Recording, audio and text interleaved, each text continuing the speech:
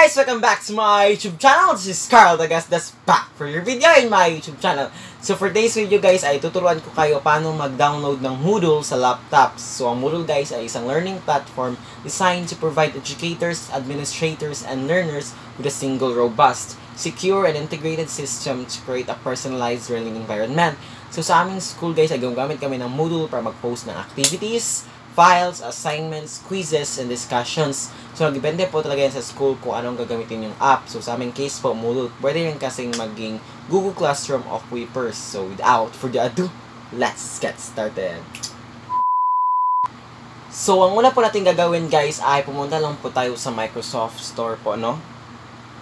Tapos, i-search lang po natin ang Moodle guys. So, type lang po tayo ng Moodle po, no?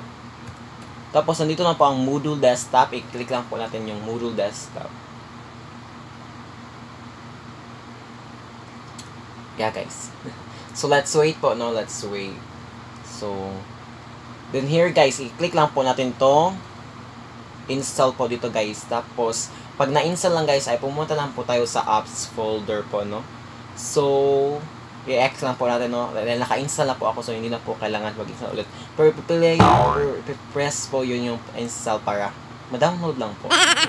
Tapos po guys, ay para mapabilis ang pagpunta sa apps folder guys, ay i-click lang po natin itong Microsoft icon o Windows icon sa keyboard natin at R at the same time, at letter R at the same time.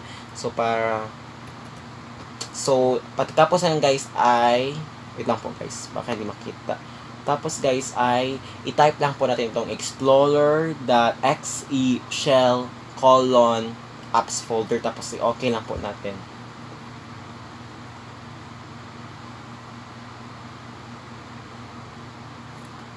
Tapos pag nakakuha na po kayo guys, nandito na guys, nandito na po ang mga apps natin na download, no?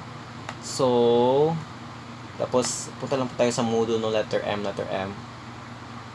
Here po guys, tapos, ilipat lang po natin yan sa desktop. Tapos, nandyan na guys. So, na-download na po ang ating Moodle sa desktop. So, yun lang po. So, that's it guys. I hope you enjoy and you have learned something from this video. So, please like, share, and subscribe to my YouTube channel. And hit the notification bell right down below so you get updated when I post another video. So, if you want to suggest guys, just comment in below. Thank you guys for watching. Bye!